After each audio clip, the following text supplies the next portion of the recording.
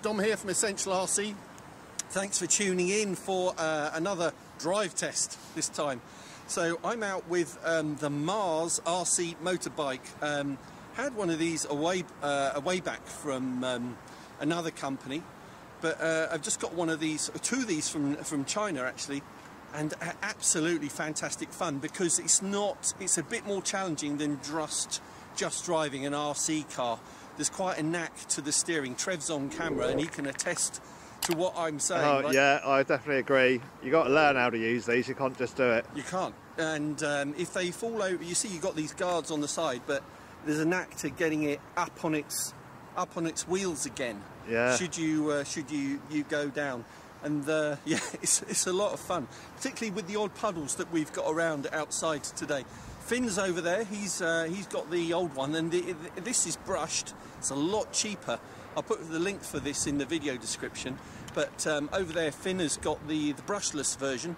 Yeah, so pan round. Yeah, yes. I'm just going to pan round to you, Finn. Show us that, Finn. Hold it up. Hold it up. So that's the brushless version. It's quite a bit quicker, but a lot more expensive. So like double the cost.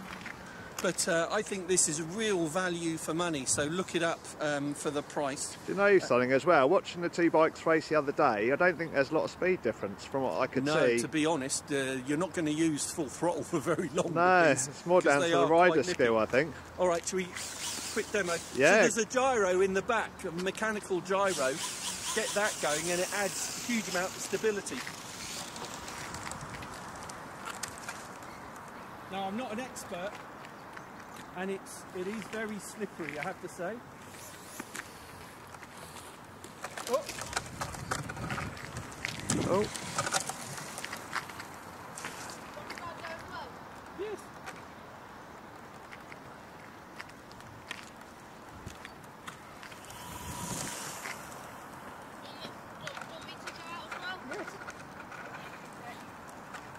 Whoa! Bit of a tank slap, they'd call that in the bike world. Would they? Yeah. The rider would normally get oh.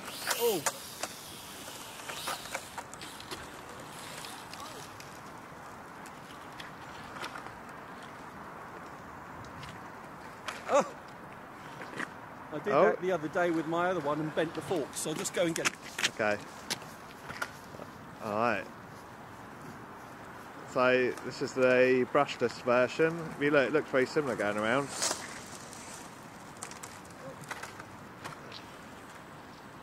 Not being worried or driven by very good cyclists. Motorbike rider. Oh, we've got the other one going. This is going to be carnage to try and video. What I'll do, I'll stick with Dom's. If you just try and ride near Dom, we might get both bikes in the footage.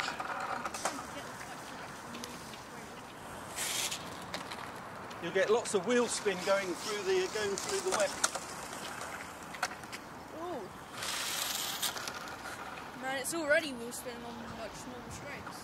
Do you know what me and Dom were doing the other day? We were just racing circuits, but that was quite good. I don't know if you can try and follow Dom. Oh, we've got two bikes in with you, that's good. Oh. You need to be gentle with the throttle, Finn. Yeah, You have to be very gentle on the throttle. Yeah, do you know, so that's a lot what of these come into it. It's real throttle control and having the steering knack, isn't it? So it takes a lot of skill to do what we're doing. Might not look like it, but it's a lot harder than it looks. You're almost having to counter steer sometimes. Yeah. You just don't hold in the steering. You've got to release it after you've got the rider over on his side. So go into neutral as soon as it's over on its side and using throttle to determine how tight the turn is. Okay. Oh, we've got two bikes. Hey, he's through!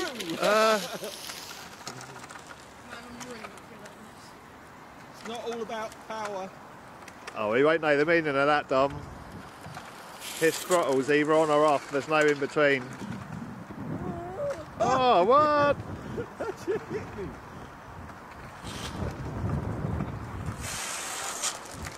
on, get up. There we go. Through the puddle. Way.